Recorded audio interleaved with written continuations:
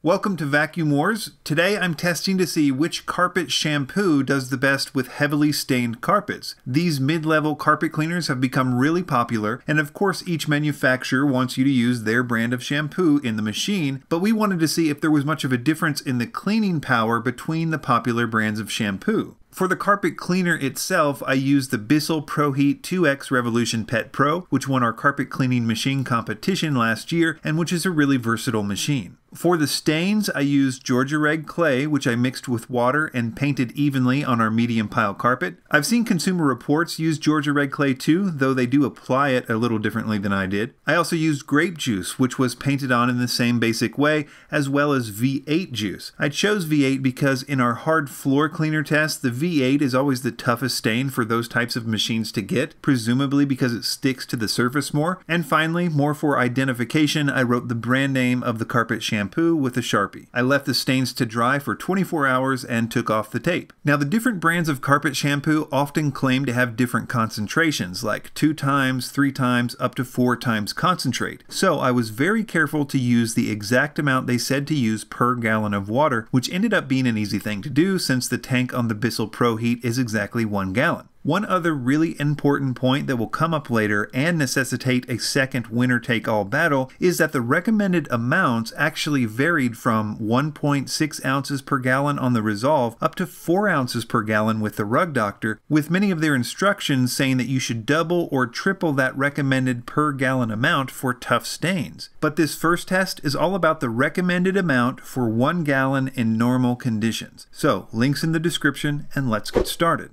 So I did 2 back and forth passes with the solution spraying and 2 back and forth passes without the spray to suck up the water. In other words, 8 single passes, 4 with water and 4 without. And I would say that they all did admirably, but the winner for this round was the Rug Doctor Oxy, followed by the Bissell and maybe the Resolve in third, but it was close. But the problem here is that the Rug Doctor was also the only one that claimed that the minimum amount to use was 4 ounces, which was quite a bit more than the others said to use. So in order to find out how much the amount of shampoo played a role in its victory, I had a sudden death round with the 3 finalists. This time I increased the amount of shampoo to 5 ounces for all the contestants, which actually is the recommended amount for tough stains with the Bissell and Resolve. The Rug Doctor only had 1 recommended amount, which is 4 ounces, but I figured they were just kind of splitting the difference to make it easy for people to decide which amount to use. So with an equal 5 ounces to 1 gallon mix, all 3 did much better. But I would have to say that the Bissell Pro Advanced was the best carpet shampoo in this sudden death round, better than the other 2 finalists by just a little bit when all things were more or less equal. I have to say, I've always suspected that Bissell's shampoo was the reason I keep picking Bissell carpet cleaners as the best in their category. For example, my 4 favorite carpet cleaners in each price range, which I will link below, are all Bissell's. Though to be fair, stain cleaning ability is not the only thing I look for when reviewing carpet cleaners, but knowing what we found out today will help me be a lot more careful in the future to make sure everything is equal when testing carpet cleaners. And in case you're wondering, I have absolutely no affiliation with Bissell. These are just my honest opinions, and these tests are not intended to be super scientific or anything, just an honest attempt to find the best one. Be sure to subscribe to Vacuum Wars, and thanks for watching.